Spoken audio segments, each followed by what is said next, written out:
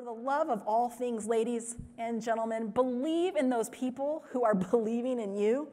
When someone comes up and says, I got you, this is an opportunity, they're not doing it to make themselves feel good. Let's be honest. A CEO is not going to promote you if it isn't good for the business and if you don't have the skills to do it right, they're not in a position to help train you to do that. Believe people who believe in you and don't wait until you're ready. You heard that earlier from Laura. You're going to hear it, I'm sure, more times talking to each other. You're never going to be fully ready. You have to grow into those next positions. And at the end of the day, I had to put in the work.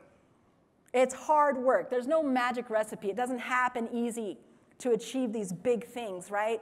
These big awards, these big duty titles. You have to show up, you have to roll up your sleeves, and you have to sweat a little bit. That's for any industry that you're in.